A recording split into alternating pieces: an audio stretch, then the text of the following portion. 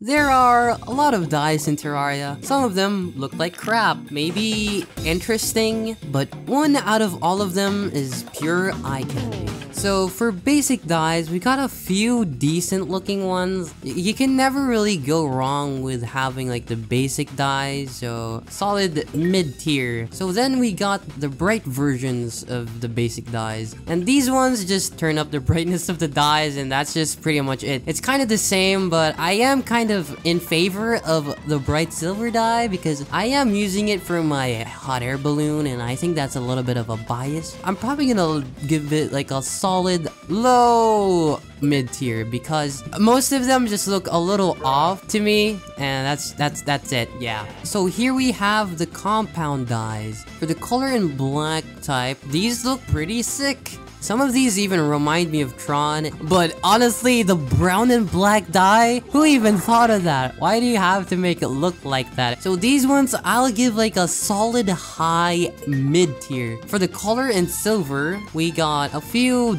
decent looking ones. It's not too bad, but I'm not really too much of a fan. This is actually going to be my first L tier. I'll give this the bottomest of the pits. So we got the flame dyes next. These ones do look pretty sick, I am not gonna lie. They also have the compound alternatives. I really do like these. These are pretty cool, but they're not amazing because I know there's definitely something better.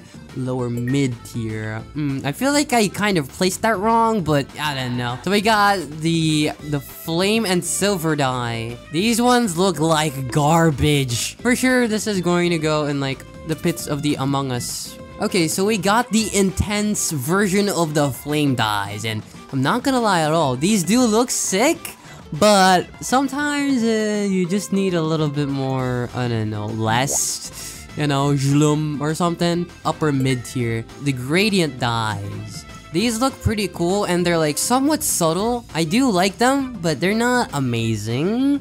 Strangely enough, I feel like I'm gonna put this in the upper L tier actually. Wowee. Next up, we got the more intense side of the coin. Is that a saying? I don't know. This is the intense rainbow dye, and doesn't look too good. Oh, upper L tier. This is in the thumbnail, but in actuality, it's a kind of strange color scheme. Up next, we got strange dyes. So we got the acid dyes. I think I remember wearing these acid dyes on my character once. Personally, it's kind of polarizing because it's kind of strange, but I think it's upper mid tier. So next we got chlorophyte dye. With this dye, you can definitely hide in the shadows, but with that green popping out, you would still be seen. I think this reminds me of like a certain style, like neon green, mid tier. Here we have the gel dye. It's an interesting texture, looks more like a slime. It's good for slime cosplaying. It seems like there is like a little bit of an animation, so I think I'm gonna put it lower mid tier. Wow, so far there is nothing up top here, nothing at all. Glowing mushroom dye. This one looks pretty neat. It has a nice color to it. Wow. This is kind of reminiscent to molten lava. That's what it's reminding me of. So that is lower mid tier. Next up, we got grim dye. This is one of the very few that has like a flame effect. It's kind of dark. I don't like it too much. I guess it's upper L tier, I guess. So we got the Hades dyes. I have a bone to pick with this one because I think I remember getting so much of these. I used to like it when I first got it, but it's not cool anymore, man. Upper L tier. So here we have the living ocean dye. I think this one is pretty cool looking. Look at that. Just take a look at that. Isn't that mesmerizing? It's a slow moving gradient, and I vibe with it. I'm gonna put it upper S, not S tier. So we have the Martian dye.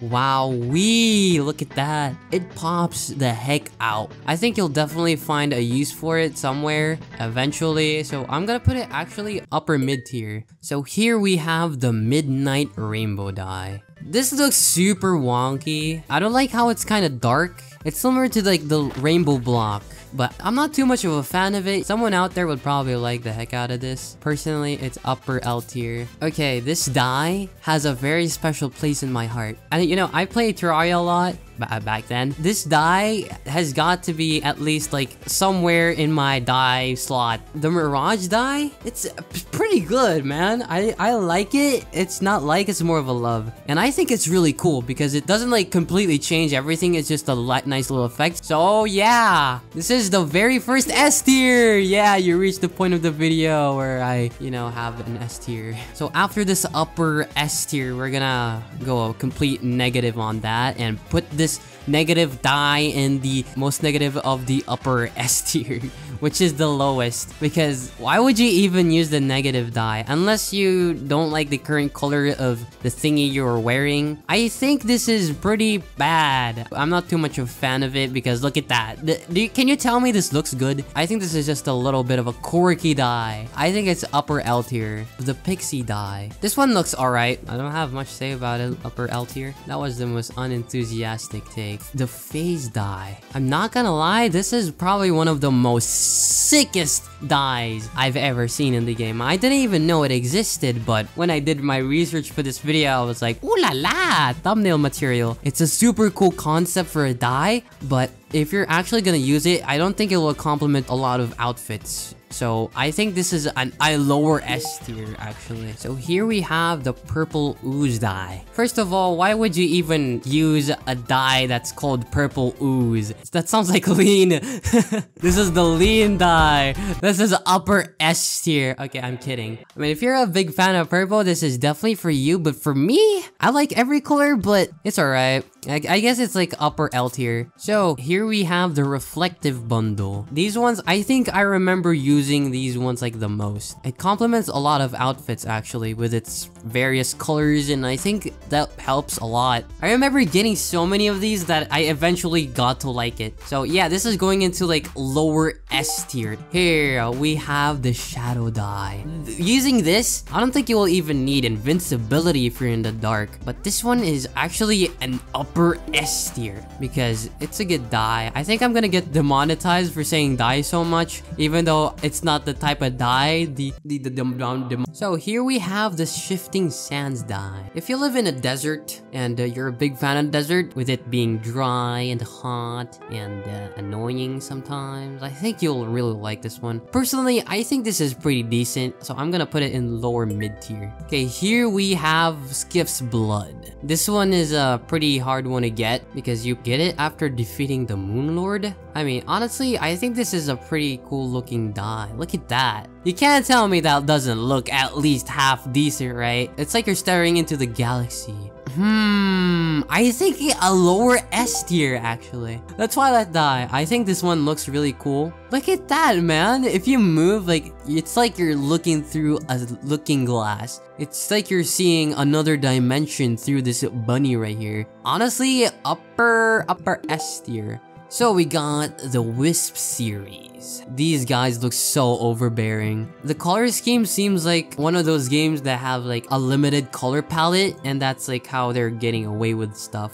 They look pretty dope, and I definitely do think you'll find a use for them because I'm using Wisp die for my heebie-jeebies. I think I'm gonna put this in upper mid tier. That seems right. So here we have the Lunar dies.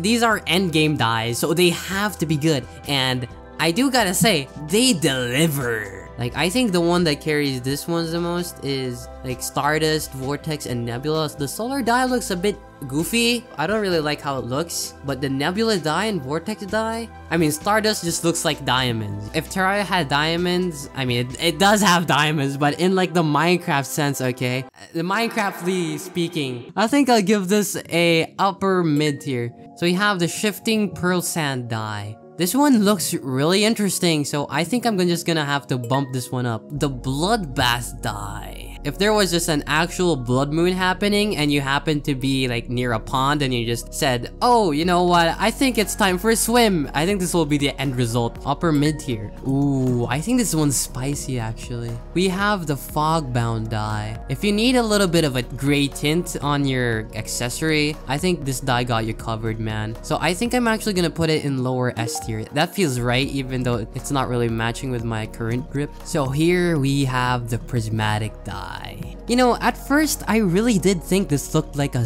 sick die. I thought this die was really cool looking. I used to like it, but now it just looks weird. Yeah, if you take like a hallucinogen, this is what you're gonna see. I think I'm gonna put it in the L tier. Okay, I think we have another S tier in our midst, because this one looks sick, dude. If your drip supports it, I think this one will look so cool. I think this is actually like an upper S tier.